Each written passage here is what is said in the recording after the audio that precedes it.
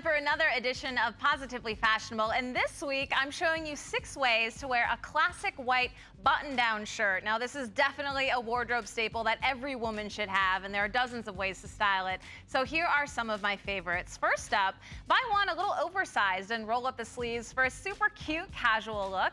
Add a funky hat and some patterned skinny jeans to really play up the fashion factor, or you can stick with black leggings and a big scarf. Next, pair it with a pencil skirt. You know, Ashley Olsen does this perfectly.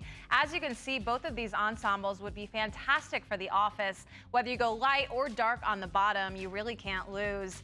Now, this next look is a little surprising, but white button-down shirts can actually look amazing with the right maxi skirt.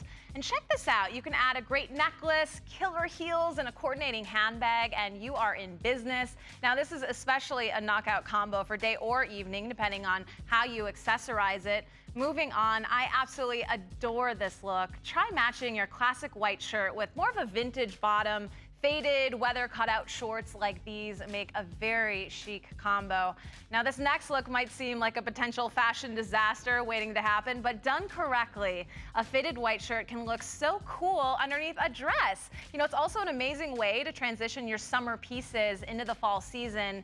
And last, there is nothing sexier than a menswear-inspired ensemble. You can really streamline your look by pairing a white shirt with a black tailored suit.